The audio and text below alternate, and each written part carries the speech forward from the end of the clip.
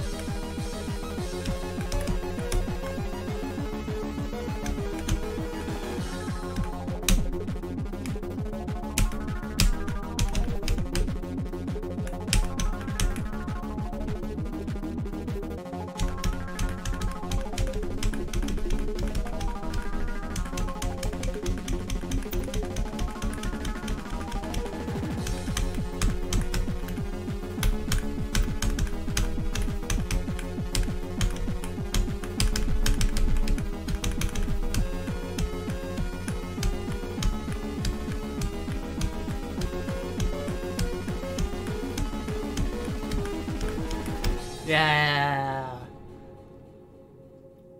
Orbject. Woo! Quavo's back.